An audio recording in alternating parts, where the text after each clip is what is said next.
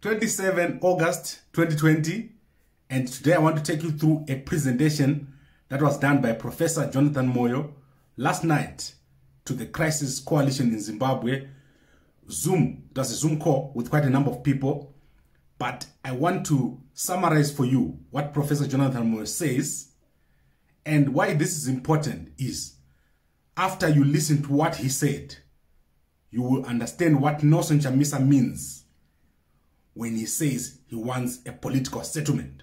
So I'm going to quickly read through this and then I'll conclude. So the first thing that Professor Jonathan Moyo said was that the crisis in Zimbabwe does not involve everyone. The people who are quarreling are Mnangagwa, Chiwenga, SB Moyo, Valerio Sibanda, Chimonyo, and Chamisa, and then the people. The overarching argument that Moyo gave during his presentation was that the presidential votes of the MDC alliance were stolen in 2018 and the parliamentary votes were stolen in 2020. So there is now a crisis, and that crisis needs to be mediated. Then the first point that I'm going to look at here is that the constitution has been suspended in Zimbabwe. The Concord, ZEC, the Supreme Court, and the Constitutional Court have been used by Mnangagwa to make Zimbabwe a de facto military state. Then he looked at the centers of power in Zimbabwe. These are the people that are quarreling. Mnangagwa, who controls Zimbabwe through General Thomas Moyo of military intelligence, Owen Muda Ngube, Matanga, and his deputy Mutamba of ZRP, and he controls Forex through Kudata Gurei and Mtuli Ngube. The second center of power is General Chiwenga, who has influence in the Zimbabwe Defense Forces through General Chimonyo, but has lost influence because he was out of Zimbabwe for a long time when he was sick. His friends or people that are in his camp include Obed Mpofu, Patrick Chinamasa, Tendai Savanu, Jim Kunaka, Godfrey Tsenengamu, and Clevaria Chizema. These people are linked to General Chiwenga, and they're working with some people in the MDC alliance who are on the run. For example, Job Scala. Number 4, so the fourth center of power is General SB Moyo. He has his own presidential ambitions and was responsible for determining the 2018 presidential elections through AFRICOM. He is the de facto prime minister of the army. Number 5, General Valerio Sibanda. He is the ZDF commander, but has little influence because of his ZAPU background and has little connections in ZANU-PF. Then we have the junior soldiers. Junior soldiers have a different view to that of the generals. So the junior soldiers have got their own view of what needs to happen in Zimbabwe. Then the last is Nelson Chamisa, who is number 6. He won the elections in 2018, and Jonathan Moyo says there is evidence that Nelson Chamisa won the elections in 2018. Now, he presented 7 scenarios of what could happen in Zimbabwe, and I'm going to quickly run through those scenarios. Scenario 1, Mnangagwa will manage to maintain the status quo, and this will be an authoritarian order. So he has to do this through force. Scenario 2, Chiwenga's people want to see a GNU with Chamisa, similar to the one that happened in 2008, and this will require a constitutional arrangement. So some constitutional changes will have to be made. Scenario 3, SB Moyo wants an NTA. He's working with some people who do not have strong roots in ZANU-PF and MDC, and therefore this is unlikely to emerge. Scenario 4, there could possibly be a military transition led by disgruntled junior military officials. Sorry, junior soldiers, which is increasingly becoming likely. So this is the junior soldiers just being disgruntled and doing their own thing. Scenario 5, a spontaneous revolution led by the public could happen, and this could have a high likelihood of violence as there's no clear leadership.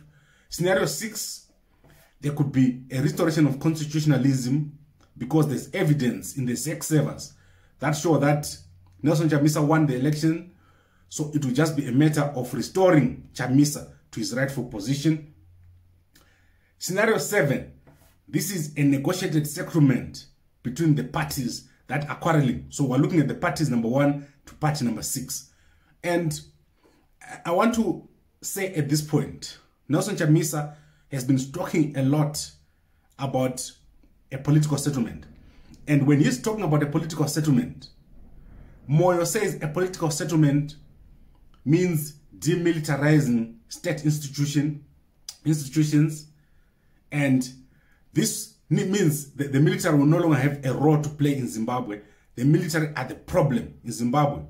So they need to go, they need to leave the roadblocks where they're standing, they need to leave key state institutions where they're in, they need to leave the positions that they've taken in government and the positions that they've taken within ZANU-PF at the ZANU-PF head office.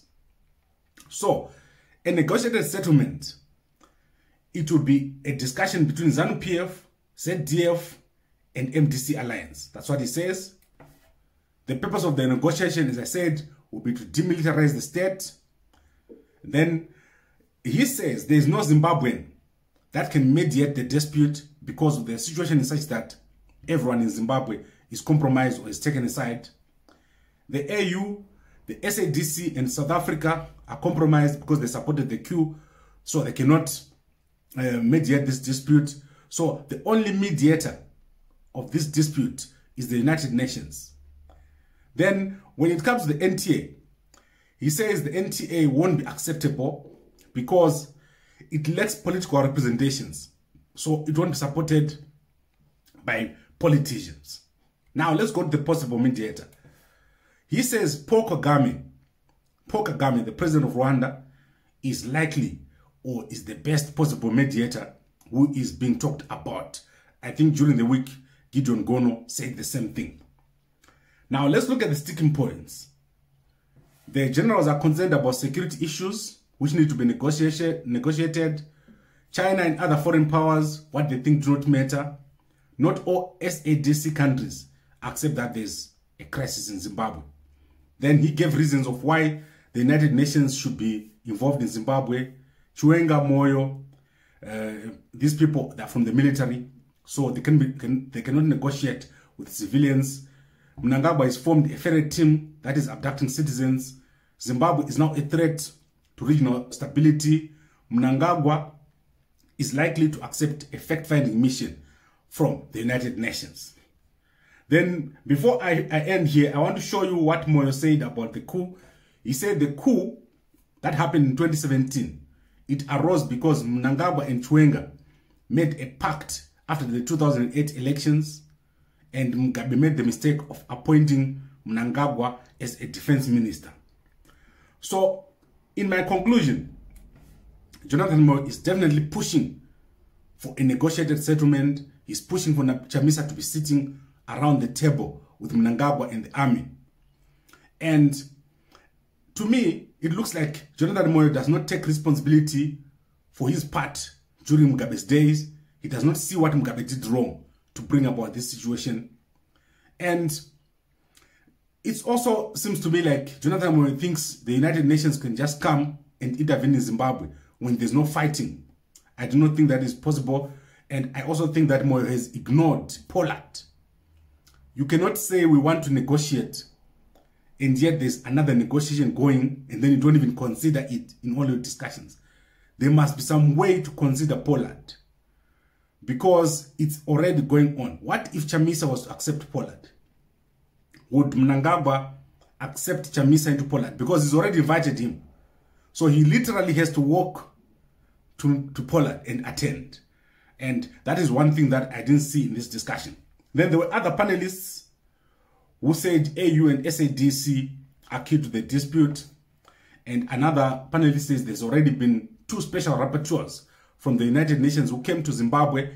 One came last year, and it says there was once a GNU in 2009, right, after the 2008 elections. And the MDC became silent about key issues during the time they were in the GNU. So this is a summary of what transpired during that discussion. Moyo pushing for a negotiated settlement. And I hope that we now have a clear understanding of what Nelson Chamisa means when he says he wants a political settlement.